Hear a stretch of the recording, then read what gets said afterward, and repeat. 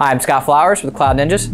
Today we're going to continue our series on the Dell PowerEdge R350 Server. In this video we're going to specifically focus on network cards. Let's get going. Well, hey, thanks for stopping by today to learn a little bit more about the Dell PowerEdge R350 Server. Do us a favor, if you find anything that helps you in this video, click that like and smash that subscribe. All right, let's hop in. This video is going to be specifically dedicated to network cards, so let's just go ahead and hop in. So what we're going to do in this video is we're going to show you the different types of cards that are acceptable, which is really just one, it's PCIe, and there's two onboard 1 gigabit RJ45, but really the only thing that you can put in is a PCIe network card. We're going to talk about the compatible interfaces, and then we're going to talk about the compatible speeds that you can do as a whole, and at the end we're going to show you how to actually install it. So let's just go ahead and hop in. So as we mentioned, the PCIe is the only type that you can use. Make sure that you get the low profile bracket if you're going to buy it, and there are two onboard RJ45s, but if you want anything else, you're going to have to use the PCIe. There's no network daughter card, unfortunately, for the 350, so PCIe is what it is, all right? So what are the different types of interfaces? Well, you have RJ45, which is another way of saying Ethernet. You have SFP, SFP+, SFP28, QSFP, and QSFP56. So there's a bunch of different types of interfaces that you can use. When you go to our website, what you're going to really see is RJ45 and SFP+. But if you want something else, definitely just let us know. We can customize to whatever you need.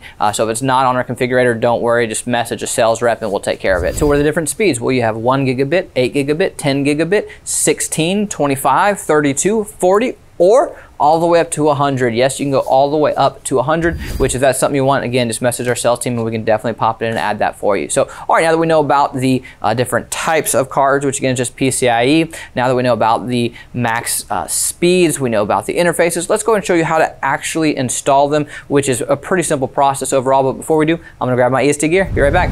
All right, so I have my EST gear on, safe to do our install. Just laid out a few of the different types of cards as a whole, so we're gonna go ahead and toss these to the side. And again, you'll note all the cards we had were PCIe and low profile, because that's what you're going to need for your 350. So in order to do the install, it's a really easy install. We're going to remove our riser, which just comes straight up, no tools needed.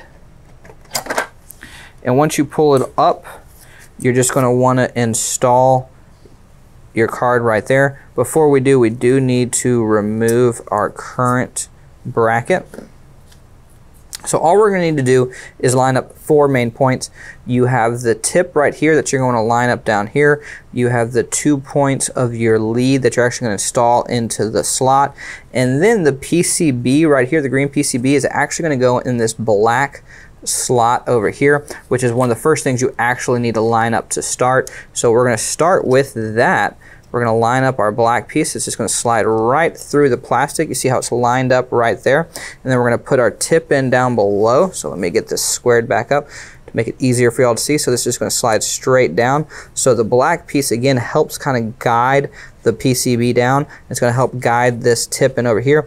And then we're just going to push this in and make sure it's firmly connected. You can't see any of the leads at all. And that's it. You're done. So now we're just going to reinstall our riser, which again is pretty simple overall. Just going to want to line this up. And once you have it lined up, just push this down, make sure it's nice and flush, and we're done. So it's just that easy to install your network card. And I will note, you can install more than 1 network card. If you wanted to put 2 in, you can definitely do that. So, well, hey, if you made it this far, click that like, smash that subscribe. And if you're looking for any custom built Dell, HPE, Supermicro, IBM, Cisco, we do new and we do used. Please email us at sales@cloudninjas.com. That's sales@cloudninjas.com. And one other thing I did want to note, if you're looking for 24/7 or 8x5 on-site support, we can do that for used servers. So we can do on-site support for used servers.